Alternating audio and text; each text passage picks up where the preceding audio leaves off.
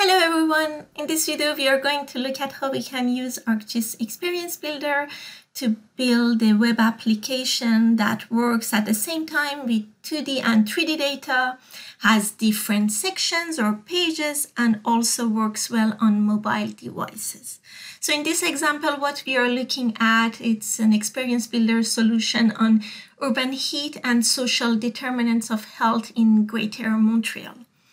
The first page is a very map-centric one. Here we are looking at different classes of average surface temperatures in Greater Montreal, where darker colors simply show higher temperatures. Here we can switch between the 2D and 3D data, so you can see that really we can have both our web maps and web scene in the same application in ArcGIS Experience Builder. So in this case, higher bars simply show higher temperatures. We can switch back to our 2D map. Then explore other tabs. The other tab here that we have, it's more like a story map. So it's a scrolling page that we have here. So just notice that we don't necessarily have to have the same template for our different pages in our web application. First one was a very map-centric one. This one is more like a story map with a scrolling page. So first information that we are looking at here, it's urban heat and population density, where higher population density and temperatures are shown with darker colors.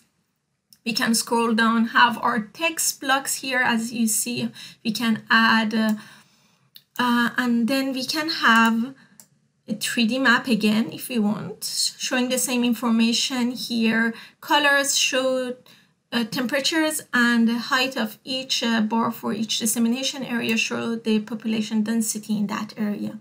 Again, we can scroll down and look at the relationship between urban heat and low income. In this case, we can zoom in. The size of each circle show the percentage of household with an income less than 35K, and the color show the temperature. Instead of using the menu at the bottom, we can also use this menu to switch between different pages. So let's go to the last one. Here we are looking at vulnerability to heat wave data from University of Laval and INSPQ in Quebec. We can zoom in the map and see different categories. We have a filter here, so we can filter for each category and see the charts and all the other data being updated for that specific category. Also, we can have a dynamic button here, and when we click on, we can see the same information. So we are looking at heat wave vulnerability in 3D based on population 2016. So colors show different categories of vulnerability in Montreal, and the height of each bar show the population living in that area. So let's see how we can build this application in ArcGIS Online. When you are in ArcGIS Online, just make sure you sign in using your login. From the app launcher here, you can find Experience Builder. When you click on that, you will find yourself in this first page where you should choose a template for your Experience Builder application. You can explore different examples on ArcGIS Online or Living Atlas to get your inspiration from there, and then choose one of these already ready-to-use models that have been built by the engineering team, or simply choose a blank model and start your application from there. In this case, we have done that, and as you see, we can add different pages, and there again, for each page individually, you can choose the template that you want to see for that pages. Make sure you add your data. So here we have all our web maps and web scenes that have been added.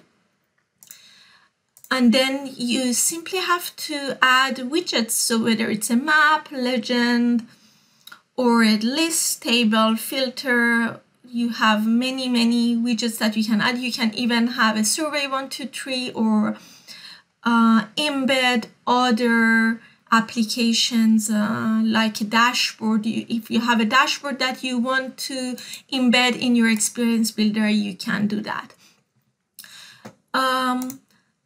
And for widgets like a filter, just make sure that you set the action properly. So when you filter, everything gets filtered. To test that, you can use live view. So while you are building your app using the live view mode, you can check whether everything is working properly. And finally, you can, when everything is done and you're happy, you can also check whether everything works as it should for other screen sizes. For example, here for an iPad, maybe I may want to change my title to appear more properly here. Let's look how it looks like here on a mobile devices. This looks good. I have previously configured this, but it's again, you can just click if something is not the way you want it to be. Just from auto, you can go to custom mode and change the position and the disposition of each of your widgets.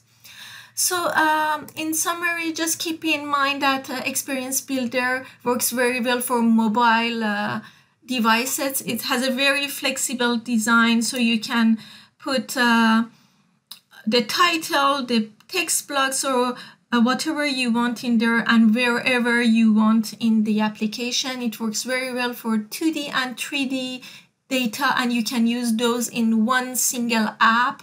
All widgets can be interactive and interconnected with and work with each other. And also it works very well with other ArcGIS apps such as Surveyor 123 or Dashboard.